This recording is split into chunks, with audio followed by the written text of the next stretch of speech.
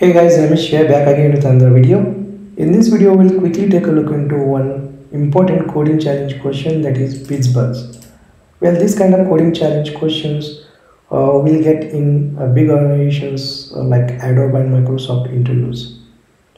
Okay, so this problem is pretty simple, and so these problems comes under mathematics and puzzles category.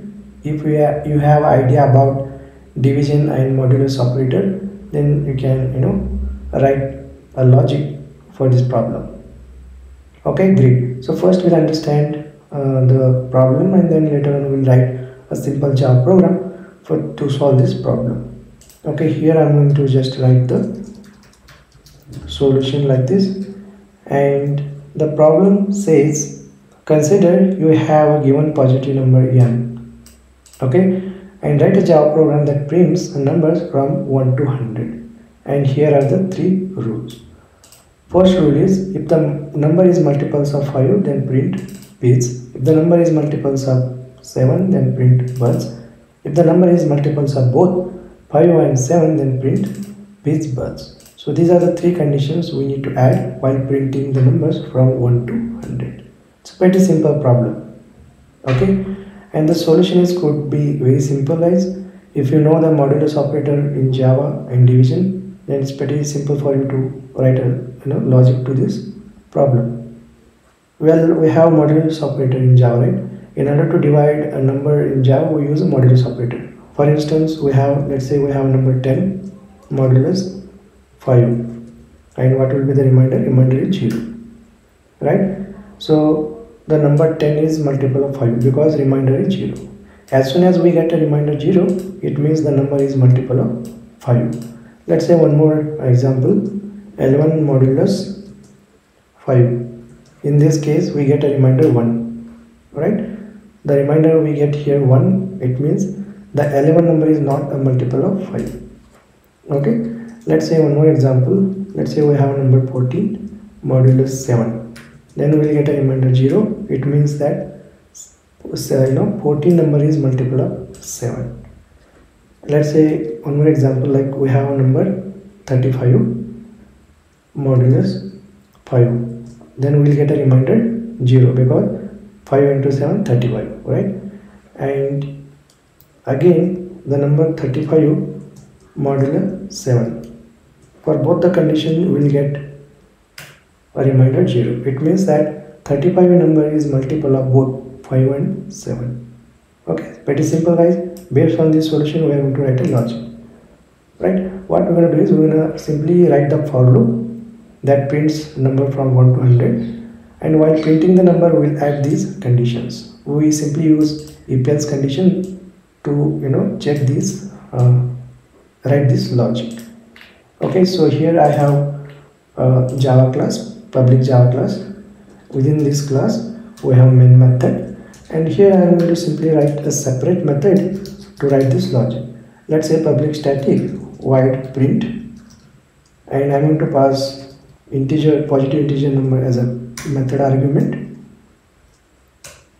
Okay, so in a problem statement we have range, that is 1 to 100. For that we're going to use for loop, and the range starts from 1, so int I equal to 1, and then I less than equal to n, and then I plus plus.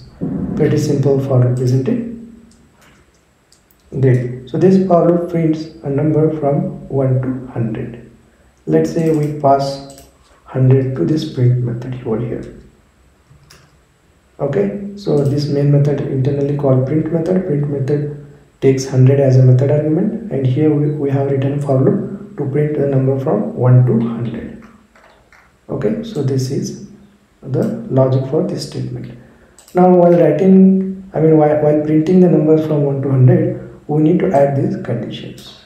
Okay, great. So first we'll go from bottom to up, because if the number is multiple of both 5 and 7, we need to print FizzBuzz. So here I am going to write a if condition. If the number is nothing but in this case I, okay, I modulus 5, and if the remainder is 0, and here basically we are going to handle two conditions. One is for 5, another is for 7. So look at here we are using logic AND operator to just check both conditions should be true. If the number is multiple of both 5 and 7, then only this if condition should be executed. I modulus 7, if the remainder is 0, then what we're going to do is we're going to simply print FizzBuzz.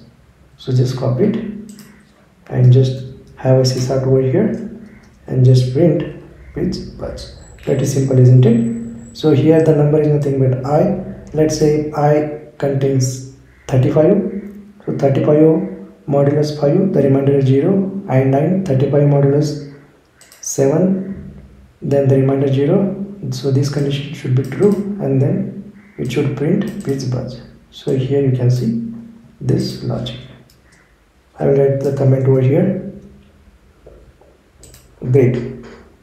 And you can see the second is, if the number is multiples of 5, then we simply print fizz. Alright, else if I modulus 5 and if the remainder is 0, then we simply write this out over here, okay, and just print fizz. Okay, great. And write the else if condition again here, just for checking the number is multiple of 7 or not. For that, I modulus 7, and if the remainder is 0, then we simply print buzz.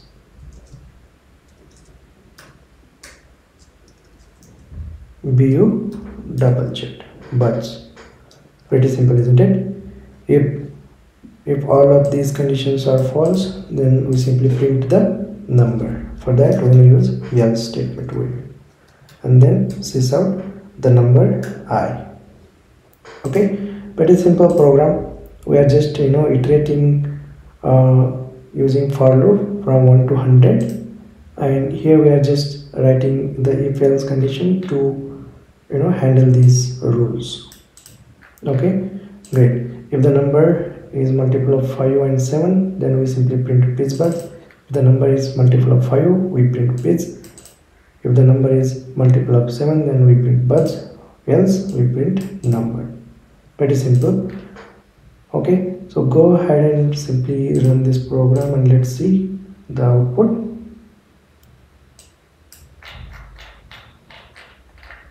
And there we go. So look at here, each number printed in a new line. So in a problem statement, you can see print new line after each numbers. Okay, just compare output with the problem statement now.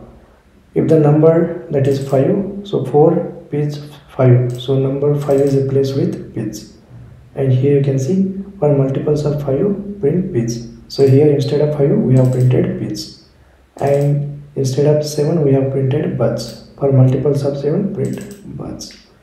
And similarly for 10 is multiple of 5, so we have printed fizz.